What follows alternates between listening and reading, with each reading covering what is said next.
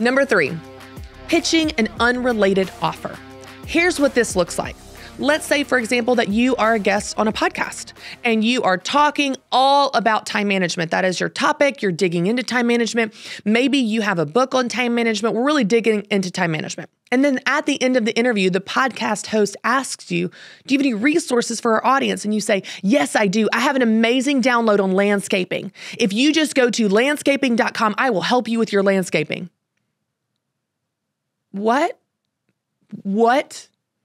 Why did we spend 45 minutes talking about time management and you pitched me an offer on landscaping? Of course that didn't convert.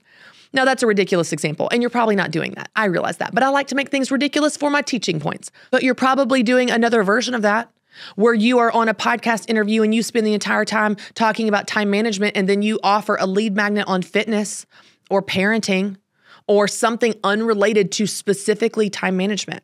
Don't spend an entire podcast episode or stage talk or email or article or whatever, social media post. Don't spend all this effort talking about apples and then pitch oranges. If you're talking about apples, pitch apples. Spend 45 minutes talking about time management and then offer them the best resource on time management, free or paid. If you're talking about fitness on stage or on a YouTube video, spend the entire video talking about fitness, weightlifting, nutrition, and then offer them a coaching program on weightlifting, nutrition. Pitch them an offer that relates to the content you just delivered.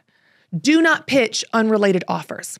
If you pitch unrelated offers, they will not convert. They don't know they need it.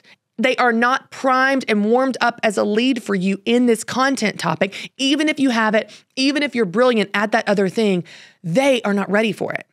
Instead, pitch them an offer that is relevant to the subject matter you just talked about in an email, in a social media post, in an article, a blog, a YouTube video, a podcast, whatever the content is.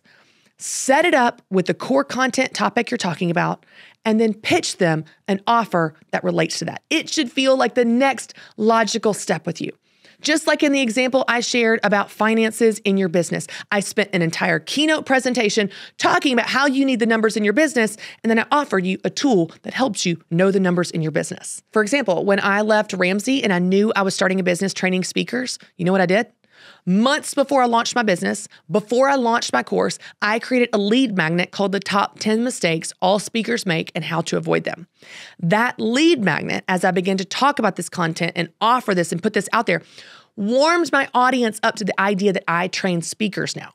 So when I launched my business in August or my course in September, that whole audience had been warmed up to the idea of this content of me training speakers.